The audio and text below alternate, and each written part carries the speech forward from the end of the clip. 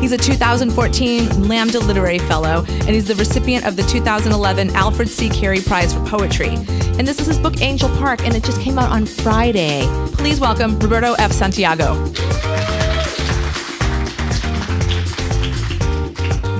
When I first came here, I just moved here in July. The first reading that I came to was a radar reading, and it was because of Baruch, who's sitting right there, who's awesome. He brought me here, and it was the first reading that I was like, oh, I have to do this. I want to be a part of this. It was mostly because of this really pink wall, but and also the people that read were awesome. So before I actually read anything from Angel Park, I wanted to read something pretty new, and it's actually published by Crab Fat, and it'll be out next month. And it's probably a little more ambitious because, like I said, I think I have kind of a cold, but who cares? We'll just go for it. So this one is titled Meet You Downstairs, and it's Amy Winehouse's response to a poem written about her in the Paris Review. So Meet You Downstairs. A poet is nothing within the scheme of my years. Just another rugged rum runner, run ragged, trying to pacify the what's inside that never dies. I told you, you should be stronger than me. A breathless black and cat eye spilled onto the kitchen floor. I swam on Billy's holiday, pedal-eared between tattoos of pinups. I waged wars unholy while in bed, chest pained only to awake a singer. Singular, your same old safe bet. And you can't help but analyze my actions. You see, everything was handed to you free. 'Cause you're just a little boy underneath all that. And all I can ever be to you is 27 darkness and no, no, no. Treading water's time and edge will only hold me for so long. An unforgotten poet dies 100 times. Halftime cherry wooden string, bow-tied Moschino bra, ribbon wrapped in frank. Take the box, the withdrawal is inevitable. And I wish I can say you broke my heart. But that's something 3 poems can never do. So take them back. Take the whole box. Marlboro Red, Beasties Tea, Outsiders, and my new Badu. Half-smoked verses that chorus the spaces between ears, both yours and mine. I had 68 days, maybe 69, but never more. How much more torture would you have put me through? So that's for Amy.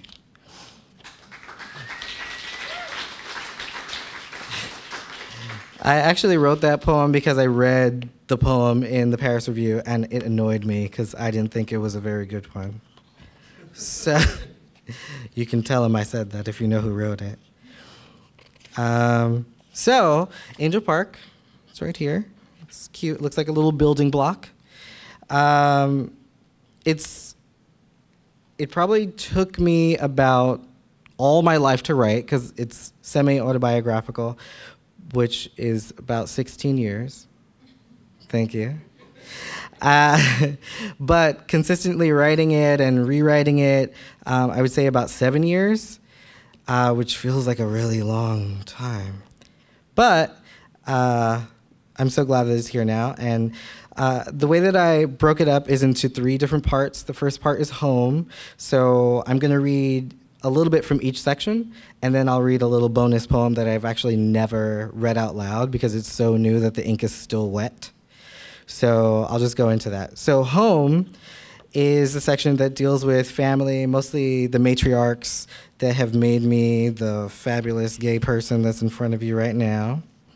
And a big part of why I wanted to get this book published now was because I wanted my grandmother to have a book that she could read while she's still here. So she's a big inspiration for this. Much to the chagrin of my paternal grandmother, who is not mentioned here at all. So here's the first one. It's titled A Blessing. By the ankles she was held above my head. Her eyes, wide as malice, stared beyond me. Abuela's sala was full of cigar smoke and rhythm of cangueros. The men and women danced in white skirts, beads, and arms waving like flags after war as if they had all been absolved from the sins of revolution. As she was lowered towards me, her wings unfurled, a wreath of ivory pliant as a lover's apology. In her descent, her wings began to judder like the dancers. With each flutter, the percussion brightened in tempo and tense. La gallina was not scared. She knew exactly what was happening. Abuelita whispered smoke into her ear before she snapped her neck. So it's kind of the type of party that I used to go to when I was little. This next one is titled Collecting Spanishes. And a big thing that I've been obsessed with is translation and how there's so many different versions of the Spanish that I grew up with. There's my grandmother's, my mother's, my father's, my grandfather's. So this is just trying to document how different those Spanishes were. And it's titled Collecting Spanishes. Abuelita's English was just like her bread pudding, punctuated with raisins nobody ever asked for, condensed milk contradictions, fattening tenses, cinnamon questions, and eggshell. Papi's Spanish was a group of poets workshopping, not overly concerned with agreement and never without purpose. I don't ever remember him speaking in ñes to me, but I loved him most when he spent all his accents on mama.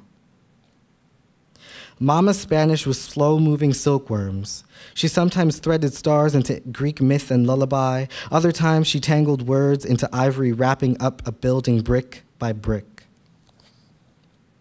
Abuelo's Spanish folds itself into English tea sandwiches. Cucumber and watercress covered in adobo y habichuela negra. I never tasted that recipe. He wasn't around often enough for them to be prepared, and something like that doesn't really keep well.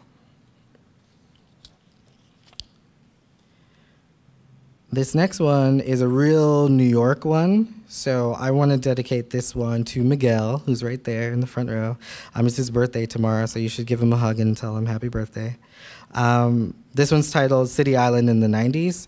So City Island is a place where if you were in the Bronx or in New York, you would go there as soon as the seafood was ready, and it was the best place to get the worst type of greasy, nasty food. So it's a big part of my childhood, so I'm going to share it with you. City Island in the 90s. Todo la familia hops into the little blue Ford Taurus. The tape deck DJ shotguns the playlist, bringing the concourse to the water. Tummies rumble to the beat of a freestyle snare. Bass rattles the styrofoam cooler in the trunk. Salsa trumpets, treble twist, new car sent out of the little tree that hangs off the rearview mirror. We're off to Johnny's. Papi always orders baskets of oil sizzle streaming shrimp on a bed of shoestring potatoes sliced with the skin still on. Are you hungry? Mama bathes her greased limp fries in Tabasco and professes to them her undying love. The kids carry trays of not enough napkins, too many straws, and a rainbow palette of plastic cups with ketchup, tartar, and cocktail and hot sauce. Even though we all got the same thing, hands always reach across the table to double dip the secret sauce concoction I made by mistake on purpose. Sitting on chain link benches, we'd sway to the breeze, keeping an eye on the seagulls. Over the years, they got pretty smart. The dirty pickpockets work in teams. One dives next to you and gets your attention, while the other one steals one of your fries. That's when the teamwork ends. Feathers fly into a pay-per-view fight over a half-eaten fry, and we love to watch them. Soaring white-winged rats squeak and squawk symphonies that sound like TKA, like Nocera, like Niobe, like La India. Ay, fo, did you see what Clara is wearing? Sí, pero también, did you see whose husband she was with? Loca. The birds and the chisme harmonize. In the book it says bochinche, but I had to say chisme because I know where I am. This next section is titled Away, and it's about all of the different institutions, either like museums and colleges, and just going to these different places that transform you in a way. And I guess libraries too, I should say. And this one is titled Two Old Ladies at the Met Staring at a Mural. This is art? You don't think so? I'm asking you. This is what the Met calls art. Is it a painting? I think it's a collage, magazine clippings, and the building dressed as neon, paint and lights.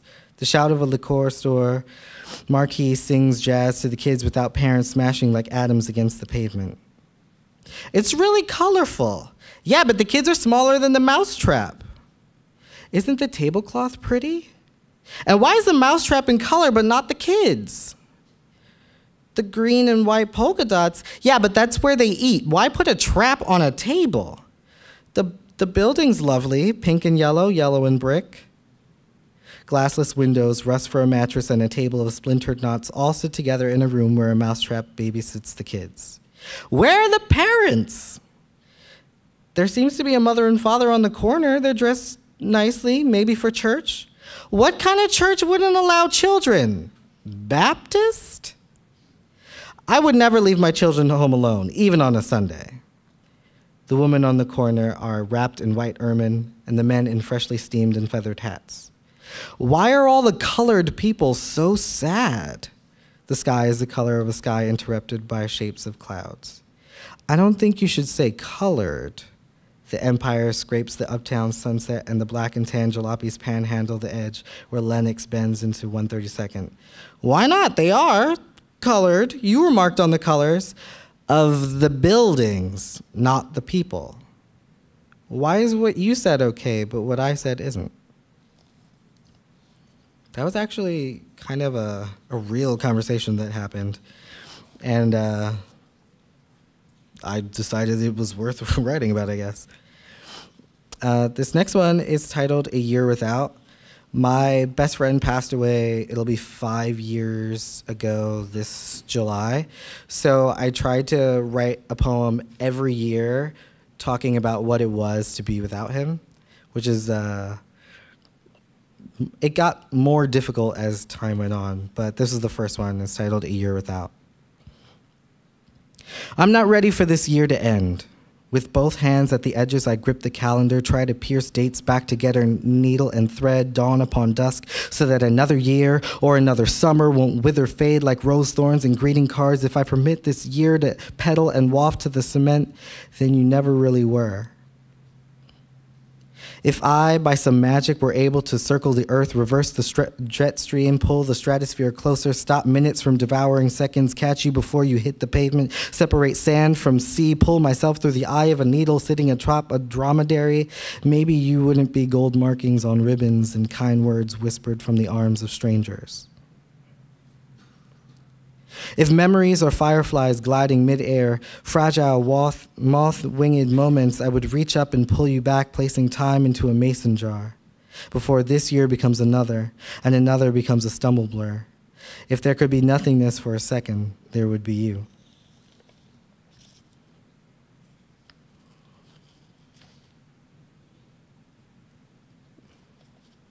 I don't think that poem gets easier to say aloud every year. It actually gets harder in a different way. But I'm very glad that I wrote it, and I'm sure that he likes it. Or if he doesn't, he's not here, so who cares? This next one is, so one of my favorite movies is All About My Mother. And so I wrote this because I was so angry that I didn't actually write that last scene where the woman, Uma Rojo, was actually practicing for a play. So I thought, I'm just going to write it anyway. I don't care. So it has a very long title, and it's called, There Are People Who Think Children Are Made in a Night, but It Takes Time, a Very Long Time. I gave you the devil in me. Graffiti stains the names I chose on everything from grease shear pizza plates to old love letters. I bled hearts and psalms inky blue to cover up my mistakes. You know what it's like, watching your only son from the distance of arms, but unlike you, I had no third-day promise, no cross and spear, no virgin birth, no right hand to ascend and smite. You left me with the monstrance of glass and topaz. When you gave him to me, I waited to tell everyone. Didn't buy anything, didn't paint his room, didn't even look at wire hangers, crochet needles, or the bales of pink or blue yarn as I got off to the bus for my monthly, then bi-weekly, then weekly appointments. I took all the vitamins I could swallow, hoarded money in a college fund, but when you took my son, I pulled earth to my cheek, tar and asphalt. He was split between two yellow lines. I soaked my hands in him and licked the red from the webs between my fingers, because it was mine.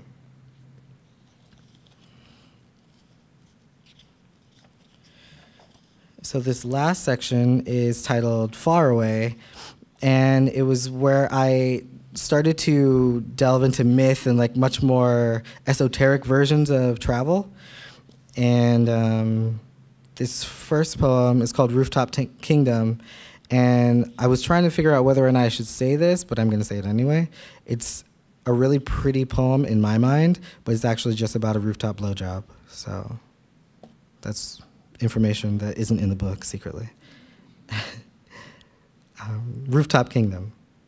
He is the shadow of a hunter under his shirt, brave in the bottle, longing for the birds, feather flit and song, long before the first notes of moon splintered across his smile.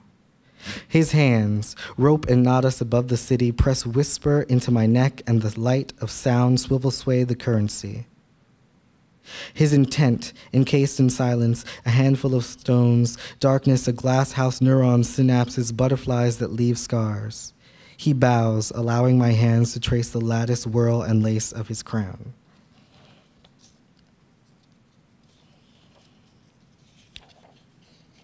Do you have time for two more or one more?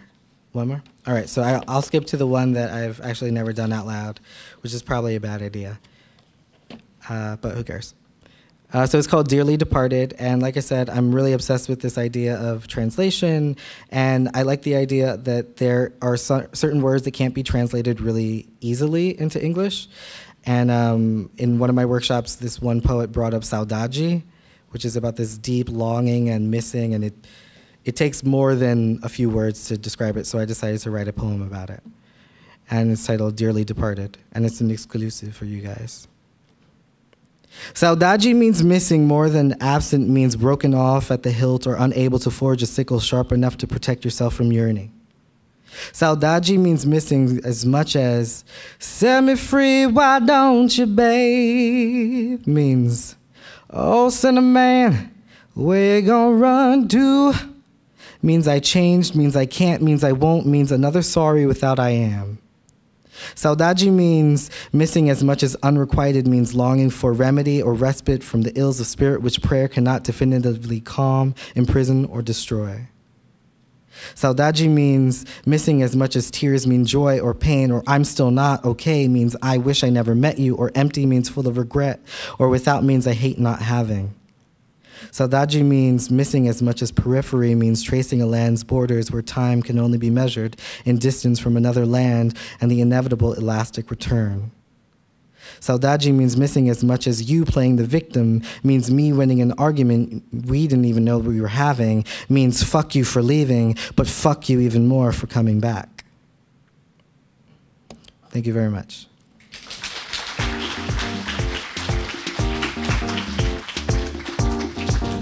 Thanks, Roberto F. Santiago. Our next reader is here from Vancouver, and it's Amber Dawn. She's read here before. She's a writer, filmmaker, a performance artist, and the author of the Lambda Award-winning novel Sub Rosa, one of my favorite books ever.